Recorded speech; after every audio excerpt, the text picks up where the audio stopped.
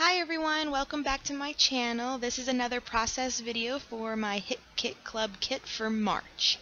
Today I'm doing a layout using the crepe paper Craftsman, that was the name of it, Craftsman paper. And I'm using the opposite side right now, this chevron pattern. It has colors of navy and like aqua, and I'm just cutting it up into a few of these strips, and I'm trying to keep the integrity of the chevron still visible. I just didn't want to use this background as a whole. I wanted to break it up a little bit, so I'm going to be layering it on the American Crafts cardstock. I believe this color was called aqua. I could be wrong on that, but it was what the cardstock add-on was for this month. And now I'm taking some Tim Holtz Distress inks in peacock feathers as well as evergreen bow, and I'm using this Crafter's Workshop floral stencil, and I'm using my dabber to stencil the, obviously in the impression, to the background. I wanted it to look very organic, so I didn't do the complete stencil on there. And I'm doing a mixture of the two color inks. First dab out would be the evergreen, and then the other one would be peacock feathers. And I'm just trying to almost make this very monochromatic with the kind of light aqua of the paper, the navy and the aqua in the chevron stripes, and now just adding some of the same color family for this floral pattern.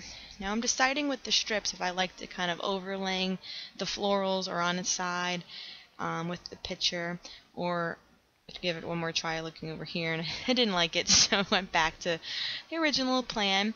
The picture I'm using is of my parents, and even like their clothes. My mom's wearing like a green sweater and my dad a blue, so the whole layout stays very nice within these blues and greens family, which I really liked. So here I am just stripping, putting adhesive and adding these strips down to my page, and I felt like it was kind of naked on the other side, so I just cut up one more strip so I can add it to the opposite side of the page, and that kind of completes that look for me. Then I'm taking my picture and I'm matting it. I'm just deciding which corner I liked it. I wasn't sure, and I'm just cutting it out. I like my paper trimmer for everything, so I know a lot of people always like to fussy cut, but I like to keep everything nice and neat and straight lines. So that's what I was doing and leaving it matted.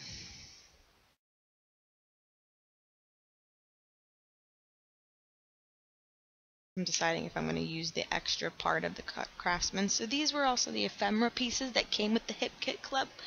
It's like their exclusive pack with two kind of flare buttons and some die cut pieces, and none of them really worked for me for what I was going for.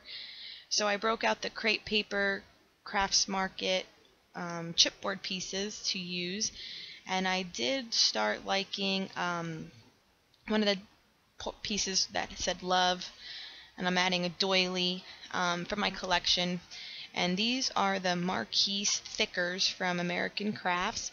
And I decided my title for my video would be Big Smiles, because I think my parents' smiles in this picture is just perfect.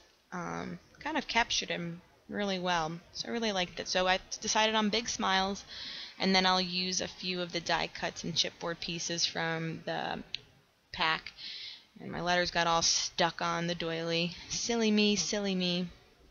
Now I'm just working on placement, just to add some of that crafts paper doily.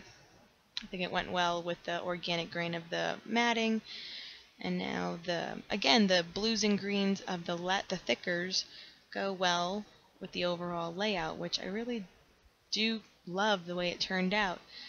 So I'm just gluing down all the letters, adding more adhesive to them. I temporarily lost the last letter S I had pulled. I eventually find it somewhere. Forgot where I found it. And then I kind of come back with it. There you are. There's the S. Big Smiles. Now I'm taking out the freckled fawn cork pieces that we got, all in the shape of hearts. And I did like one of the ephemera pieces that says like a happy moment or something like that. And there I am using the love chipboard piece from the crepe paper chipboard collection and adding the fawn. And then that little piece there too says smile and laugh. which I really liked. And then from I think that's from Webster's Pages, but it goes with the whole collection of it. I took one of the Love It stickers and added another freckled fawn heart to the side, and I'm also going to add this Happy Day and another heart, and that would complete it. I think I love the way it turned out. So it's awesome. So you can see a little bit of the detail, the big smiles, love it, the cork piece. There and see, makes me happy, love, happy day. Love it. Thank you so much for watching. Till next time. Bye.